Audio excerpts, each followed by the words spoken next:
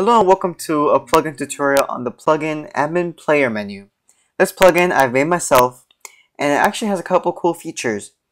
First of all, just to get it working properly on the first startup, you'll need to download just a placeholder API if you want to use placeholders. If you don't, you can just skip this whole part and just move on. This is only to make the basic config work. So to start off, the basic plugin, once you start it up, it will give you the default config and default control panel. This is just a basic menu. If all the players that are online, shows you that all the players are online, which is just me, it will show you a menu, and when you click on that person, these are the things that you can do to them. You can teleport to them, you can do /scene. I don't have essentials installed, so all these commands are custom that you can put in. You can see how much time I've played, blah blah blah. All these are from statistics from placeholder API. If you don't have placeholder API, these will come up as invalid placeholders. These are all commands that you can do yourselves. These are just decorative items that will go back to the menu that you just were. If you go over to admin offline, it shows you all the players are offline, and if there is a player that is online, their head will pop up. As you can see, my head pops up, and apparently some of these don't work. Still a bunch of bugs. It's a plugin. What do you expect? You can see the page they're on, while players are on. You can see that each player changes as you go. Oh, geez. Yeah, it saves all the data that you go to. So if you go over here, you're on page 15. You're still on page 15. If you go over to page 11, click on something. I don't know. Maybe you go here. The command doesn't work, and you go back. It still saves it. So it's pretty cool, pretty nifty. It's pretty nice. You can also, there's a bunch of commands you can do if you do /admin help. Shows you the admin online, admin offline, admin reload just reloads the config, and the control panel as well. And you can also search for players actually. So if you're searching for a player, maybe they're offline or something, maybe we can search for. Let me just search for my admin on my other server. There we go. I'm Isaac Best 777. So I found it. It says player found, opening the control panel, and there you see it found it, and it does whatever you want. You can execute commands on them if the command is allowable while they're offline. If it doesn't work, if it's not, if the player is online and the command needs the player to be online, it won't execute, and so on and so forth. Now let's get into the config, because this is actually where the fun part is. If you go over to the config.yml, there is a couple of nifty things. So the general here is just the next page item, the last page item, the current page item. So you can see that's just changed. So these items are actually these. The blah blah blah. It is this. So actually, if you go over here, and there's more than 54 people, it will have another page, and there'll be a next, current, and last page button. But here, since there's a lot of people here, you can see this. Right here is next page, current page, and last page. So let's change these. So let's change the color to actually be what's it called, green, right? And make it underscore. I believe underscore is that, or let's just make it italic. So these do support color code, so on. Search command. So this is basically if it found the player, it sends the message to them that it's gonna open it. And also if it says fill message will execute no matter what if it doesn't find it. This list placeholder right here actually shows you how many players are similar to the thing that you typed. So let's see admin search, and we just type in that. It doesn't find anything. It says no suggestions actually. Why is that?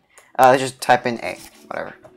And it shows you a list of players that has an A in their name, right? It shows you cannot find player A. Suggestions, and it just shows you a bunch of players that will probably have an A in them. Of course, it's just one letter, and yeah. The menu here, it just shows you blah blah blah. If they're online, it'll show you the head. If you want that true, then yes. If this is false, you want to enchant the item. So let's actually put this to false. Let's enchant the item, and the item will be wool green, right? Alright, so we have that. Now let's do confirm. This confirm is actually if you do a command that is risky. So let's say risky commands or like bans. If I click ban, it's not gonna execute it immediately. What I actually do is come up with a confirmation screen, and it'll be like, click here to confirm, blah blah blah, and it'll show you the command that will execute. And cancel will just go back to the same thing you just were. Right. If you go, yes. Alright, that's actually a bug. I gotta fix that. You remind me. Accept and deny, you can change the names here. Such change this to maybe dark purple, this one to maybe orange, just to show you that it works. You can change the prefix, the reload message, the no permission message, and then here's the menu. These are just the basic things. This is actually for the search menu, I believe. Oh no, for all the menus. So it would be click to open blah blah blah's control panel, right? Now let's show you the IP. You can actually remove this, and let's actually do that right now. You can do that. These are just the titles for all the menus. Let's just make these all green for a second, so you can see that is live and reloadable live. If you save that, go back to the menu to Minecraft, and let's do /admin reload. We go over here and sees that it all changes. The IP is gone, and as well as the offline here. You can see it's all live. You can all change it. Oh, it needs even these changed, right? So that's it for the config. If you go over to the control panel, which is the fun part and what part where you're going to be mostly, is all the items that are actually shown here. So these are all the sections that you can edit. So the optional ones are, of course, back, confirm, see permission, and lore. Those are all what do you call them? Optional. So the first item that I have is the ban item, which is this guy. This is the ban item. So you can see that the name is ban, and then the placeholder for player. So it'd be ban x whatever, x panda, yeah. And then a space for the lore. You can actually just remove the lore completely. And then you can have it as a list, just one line, blah blah blah. You can do ban, blah blah blah. Yeah, you get it, And then placeholder API. It's all these support placeholder API, even the commands. So in the command here, you do not put a slash. It won't execute. So the command here is just ban, blah blah. You can actually do a list of commands as well. It'll execute that, and then also make the clicker, whoever is clicking the item, it'll also make them broadcast or whatever command you want them to do. So some of these, of course, you want some staff members to have some permissions, right? You don't want them to see the ban player, even though they can't execute the command. You don't want them to see it, right? You can do whatever command, whatever permission you want. It's any kind of third-party permission, whatever. And then confirm screen is if this screen pops up. If this screen pops up, right? I gotta fix these bugs.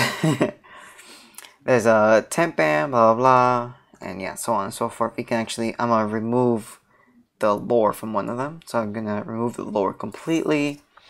I'm gonna remove the confirm completely. I actually believe the command is also optional as well. If you go down here, yeah, the command is also optional, but I do believe you need either. I'm not sure, but yeah, these are all the decoration items that I have. Which just go back to the same menu that you were before. You can select the slot of which each item goes. That's mandatory, the slot, and it does increase as the slot goes. So let's see. Let's remove all the ones that are after 18. Everything that's after 18, let's remove them. And then also the the embassy item. Yes, here. Right there. Let's reload the command real quick, the plugin real quick. And then reload. Go over here, click whoever, and you can see it adjusts the menu accordingly. Whatever is the maximum value of whichever slot you put, it will put the menu to that size, which is great. And yeah, that's all you really need to know about this plugin. I hope you guys enjoyed. It's completely free, And it's actually kind of neat for any admins that just want their staff members to literally just type in /admin, click the player's head, and ban them instantaneously. So yeah, I hope you guys enjoyed. I'll see you next time. Enjoy.